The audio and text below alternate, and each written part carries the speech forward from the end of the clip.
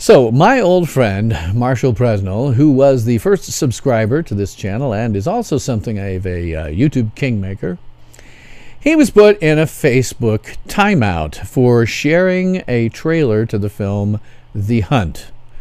Now, if you don't know what this film's premise is, it's that elite liberals are kidnapping Trump supporters and transporting them to a hunting preserve where they then hunt them down and kill them.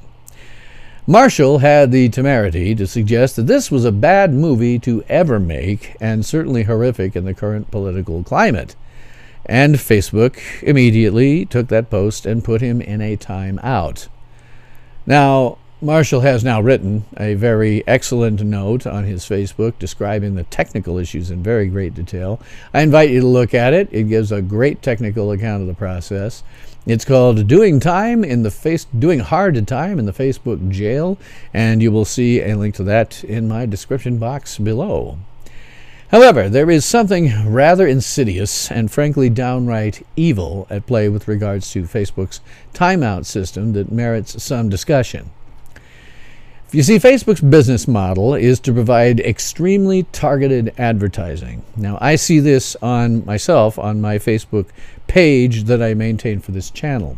Which, by the way, feel free to follow that page and like it. There is a link to it below.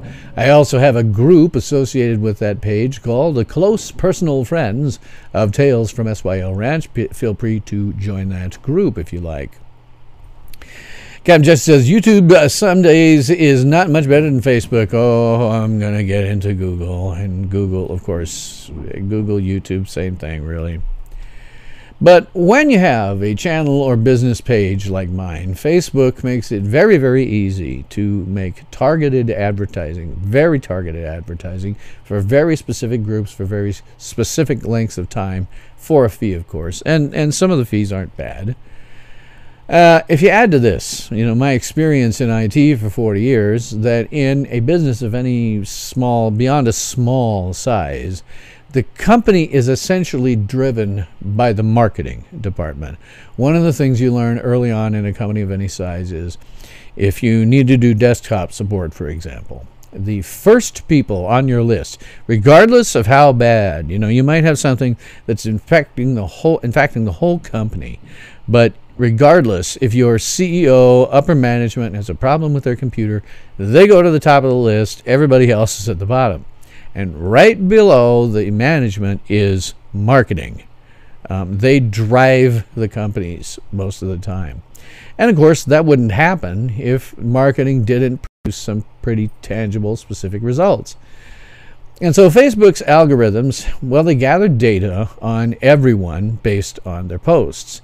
Given the sheer computing scale, and it is enormous, it categorizes us all in every way imaginable, including our politics. So I'm quite certain that Marshall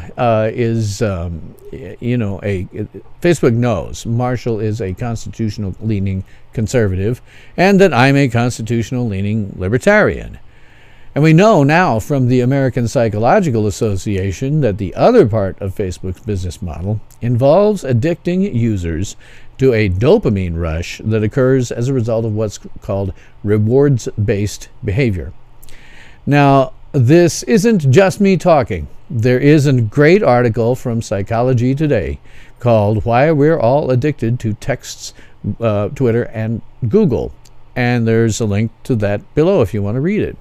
But in general, to kind of summarize, whenever your posts are liked or given positive feedback, you get a mild dopamine rush in your brain that makes you feel good. And then you spend more time on Facebook or Twitter, they do the same thing, in expectation of receiving that same dopamine rush again. And this is a physical addiction. It actually causes people physical distress when they are deprived of use of the platform. So yes, Facebook and Twitter are employing the exact same methods as the worst sorts of drug dealers. Captain Jesse says Facebook only cares about money and how to make more money. Yeah, they do, but they care about other things more, and that's what I'm going to talk about here. So we also know from insider testimony that Facebook will censor based on leftist principles. It is nothing less than attempting to mold behavior in order to turn the public at large into leftists. So, as a conservative or a libertarian, Marshall and I are people whose behavior needs to be molded from Facebook's perspective. And consequently, their algorithms are going to evaluate your posts and decide whether or not you need active moderation by putting you in a timeout. And this is all underpinned by this addiction to a dopamine rush that you will be missing during your timeout. So when you put in a timeout, basically you're discovering the limits to which you're allowed to behave. And you dare not overstep those limits. Again, you just dare not. Otherwise, the dopamine rush is going to be absent and you're going to feel very uncomfortable. Facebook and Twitter are just absolutely ruthless about this. And you must just simply toe the leftist line or be cut off from the source of your addiction. And to categorize this whole thing as evil would be the understatement of the century, frankly. And to be honest, I'm surprised that I've been allowed to go as far as I have on Facebook.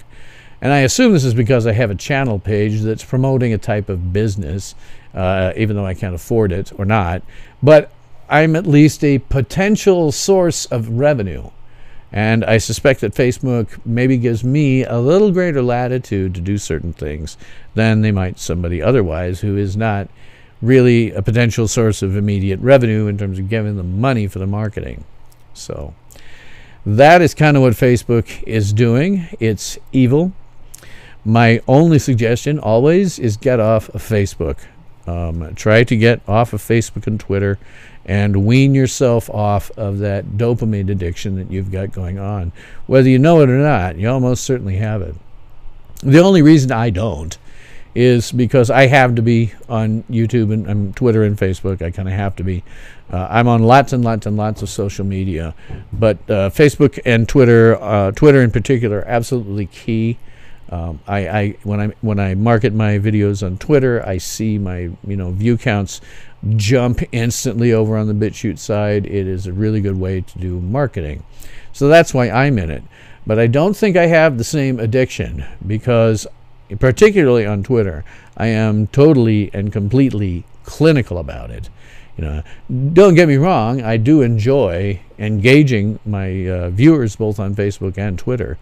But you always have to remember, anytime I'm doing it, I consider these marketing platforms first and foremost, and that's what you should do. And so when I'm posting stuff up there, and if I'm interacting with you, I'm trying to do it in a way that's both honest, but at the same time, make myself look better, put myself in a good light, so that I'm not pushing you away. I'm pulling you in. Let's see. Captain Jesse says, if someone is not surfing Facebook, then Facebook is not stealing like from that person and brainwashing that person. Yeah, which is why I suggest getting off of it. Leave it completely.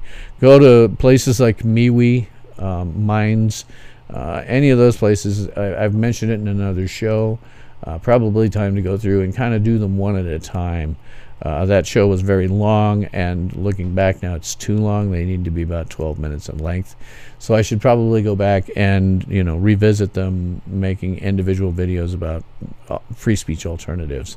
But there are different platforms where that addiction that is absolutely part of Facebook's business model is not occurring. And Captain Jesse says, whenever I go out, I do not turn on my data. Yeah, that's not a bad idea. For me, it's difficult for me to just get away from using my phone, and that's because after so many years in IT, your phone just became indispensable. Everybody wants to get a hold of you all the time, 24/7, 365, and you just kind of can't get away with leaving your phone behind. So partly I'm burned out after working 30 years in tech. I think that's partly true, but there are other factors involved that I don't really go into publicly for the most part. But that is what Facebook is doing, and Twitter.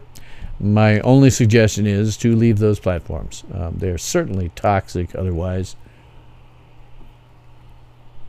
did a video about it recently, my most previous video, called the Babelfish Effect. And it kind of goes through and describes how it is that we are so horrible to each other on Twitter and Facebook, and how that's actually kind of dangerous. Don't get into flame wars. Just be nice people. That's my general suggestion about that. So,